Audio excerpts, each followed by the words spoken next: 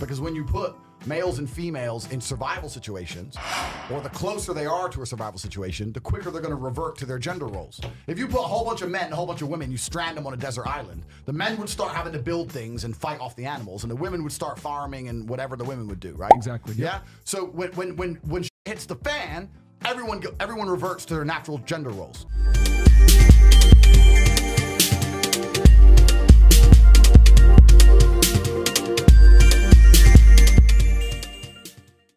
So, Andrew, can you tell us about toxic masculinity and what it is in your eyes? Does it exist? Is it a farce? Toxic masculinity. Because you're considered the king of toxic masculinity. Yeah, I've got that title. Yeah. Toxic masculinity is a term that was invented by women nobody wants to to describe the men that the women do want. Damn, son, where'd you find this? That's all it is. That's all it is. No, but on a real level, right, this whole idea of being toxically masculine is complete garbage. And the reason it's garbage is because it's a first world problem first. Because when you put males and females in survival situations, or the closer they are to a survival situation, the quicker they're going to revert to their gender roles. If you put a whole bunch of men and a whole bunch of women, you strand them on a desert island, the men would start having to build things and fight off the animals, and the women would start farming and whatever the women would do, right? Exactly. Yeah. So when hits the fan, everyone reverts to their natural gender roles. So if you live in a country like Romania or Russia or a country that's poor, the closer it is to survival, the lower the economic prosperity of the country, the closer people are to their natural gender roles. So Russian men are masculine, Russian females are feminine. But in America, it's the richest country in the world. It's a first world problem. All the women get to be stupid and the men get to be pussies because it's just a first world problem. This whole idea of being toxically masculine is absolutely garbage. Nobody's toxically, listen, you're not gonna call me toxically masculine if someone breaks in the house and I start spraying. No one's gonna start calling me toxically masculine. No, there was no one called toxically masculine when they were staying on the Titanic to die. Right? The whole thing is garbage, and it's just by women who are bitter and jealous, trying to insult and demonize men for being natural to their instinct. I don't want to rant too much. No, right? no, continue. I don't want to rant. Okay, let's go. Let's go. The world we live in today tries very, very hard to refuse a man his natural instincts as a man. Yeah. And this is done on purpose. This is not done on accident. There's no war on men on accident.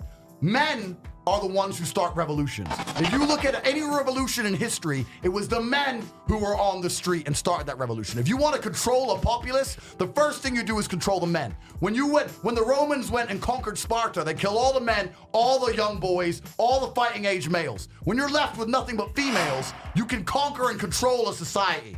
We're living in a world right now where there's supposedly some virus and you have to stay in your house and put a mask on and everyone's complying like cowards. And the reason is because they've destroyed the masculine spirit in men. If you would have told men 100 years ago, we're gonna take your business away, we're gonna bankrupt you, and they're gonna lock you in your house, every single man would have stood up and said, what? Who are you? You ain't listening to us. The people who are in charge of the world want to control the population. And the easiest way to do that is to remove the warriors from the populace. Facts. That's all it's about. So when men try and act in a masculine way, they're toxically masculine. They demonize us. And then another way they do is they try and shame us. Shame is another tactic. Oh, Andrew, when are you gonna grow up and stop all that hot pussy? Grow up. Who hurt you? Yeah, who like, hurt you? Who Yeah. hurt your feeling? I'm enjoying my life.